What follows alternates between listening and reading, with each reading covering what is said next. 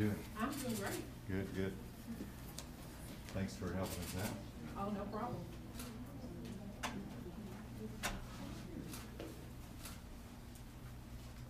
And your name? Cheryl Moore. Very good, Cheryl. How do you feel about this? No. Well, thank everyone for joining us today.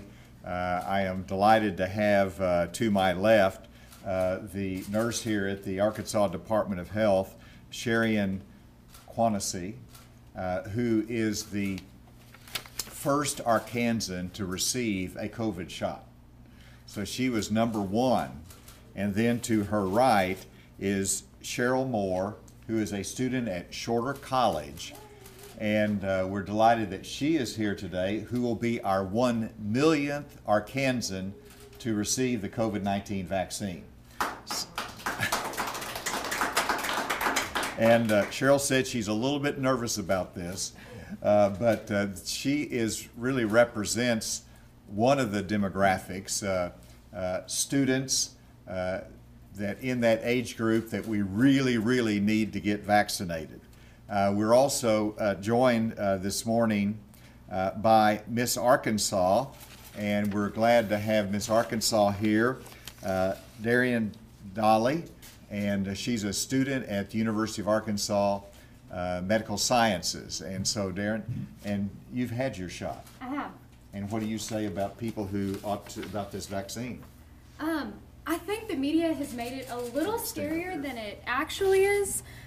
For me, it just kind of felt like I maybe ran into a wall a little bit too hard, so my arm was sore for about a day. But outside of that, seeing what you see on the internet and thinking that it's scary, or that even getting COVID tested is scary, being there and doing it in person is something that, number one, is just showing you that you have support for your community, that you care about the community around you, and that you're doing your part to get us past this pandemic that we've been in for the past year. But it's not bad at all. It's something that if you're not afraid of needles, and even if you are afraid of needles, it's done in maybe about 2 seconds, and then you can go on with the rest of your day. Thank you, Darren. And so with that, please, let's go ahead with our 1 millionth Arkansan. Right here for me. We'll get you all set.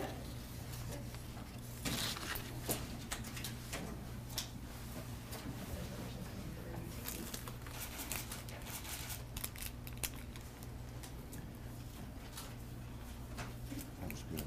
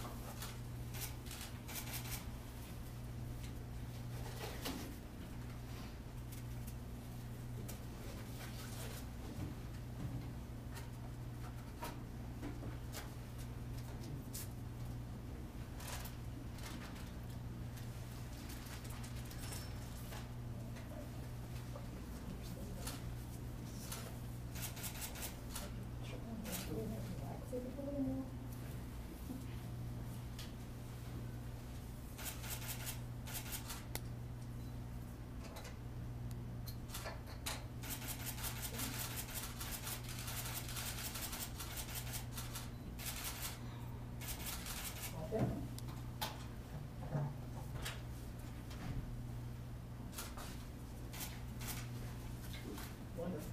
You're great. You say, is it done?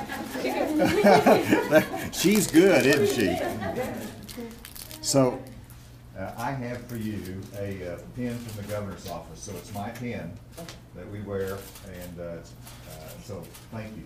Thank you. Number 1 million. No, 1 million. Feels okay. Yeah, feels okay. And then for number 1, I have a pen as well. Thank you. Thank you. Thank you. And I know you've got to wait around for a few minutes. You're gonna wait right Okay. across the hall, and I'll bring your vaccination. And I'm going to make a couple more comments here. And this will be brief, because the whole purpose today is simply to say how important it is to get the vaccine. We don't know what the cases will be today, but to think about someone contracting COVID-19 whenever the vaccine is available. The vaccine is available, so we want everybody to help the state out and help yourself out in our community by getting the vaccine.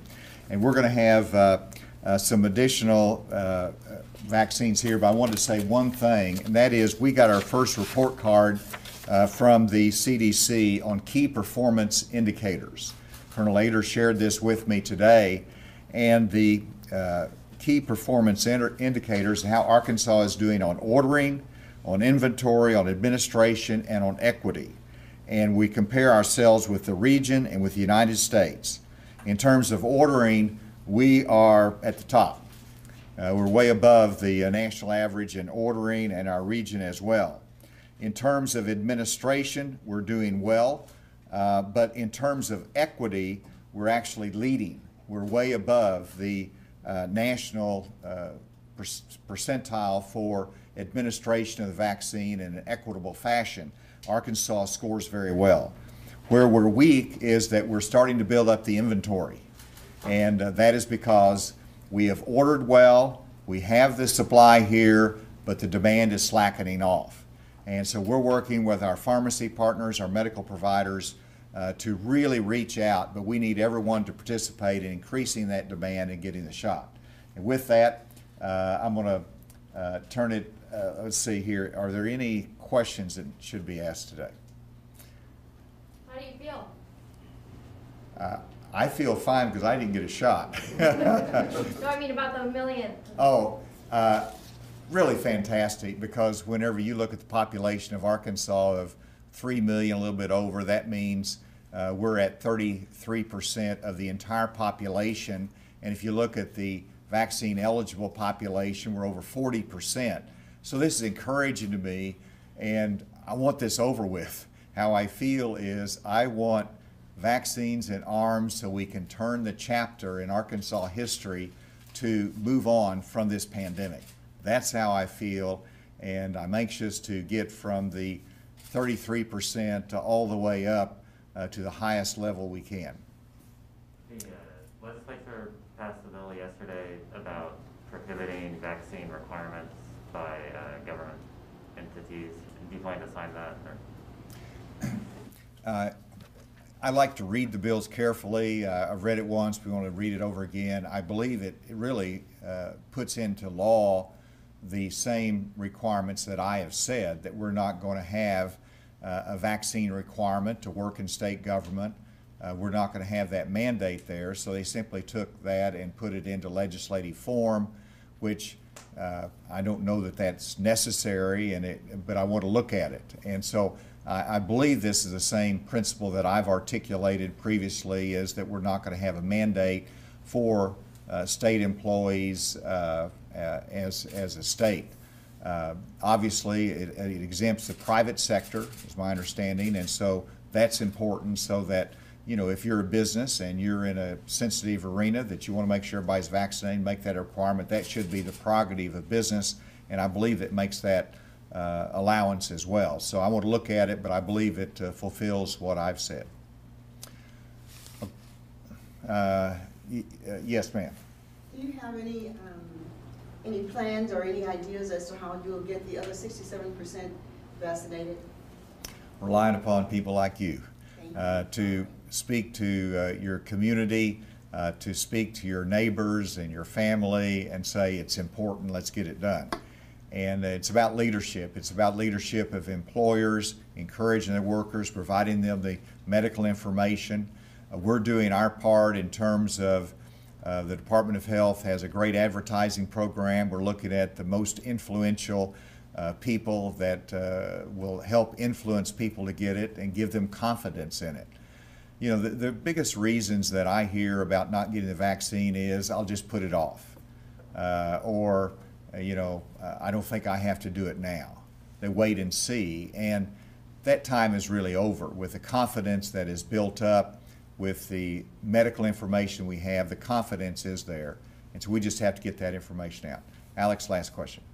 I was going to ask, you know, what in your efforts to raise demand has worked? What any success stories there as far as solutions? Oh, there are. I went into a restaurant the other day, and I always ask about to the employees, and they said 100% of their employees were vaccinated. And that surprised me because it's historically been a lower percent. So that's a success story. I hope to bring that on one of my Tuesday briefings whenever the business is available to talk about that. But it's also a success story whenever you look at the pharmacies and what they're doing and reaching out to the schools. A success story is in within our inmate population. Inmate population in our Department of Corrections is up to 50%. That is unbelievable. It's one of the nation's highest in terms of percent getting vaccinated in the prison environment, and that's going to be putting us in a good position for the future. So, number of good stories. With that, we've got, ma'am, can you introduce yourself? Cecilia Gonzalez. Cecilia Gonzalez is going to be 1,000,001. And then we have, of course, the other shots to give. I'm not going to stay here and watch it all, and we have a letter for you from me thanking you for getting your vaccination and setting the right example. And thank you for being here. Thank you, too. Thank you. Thank you very much.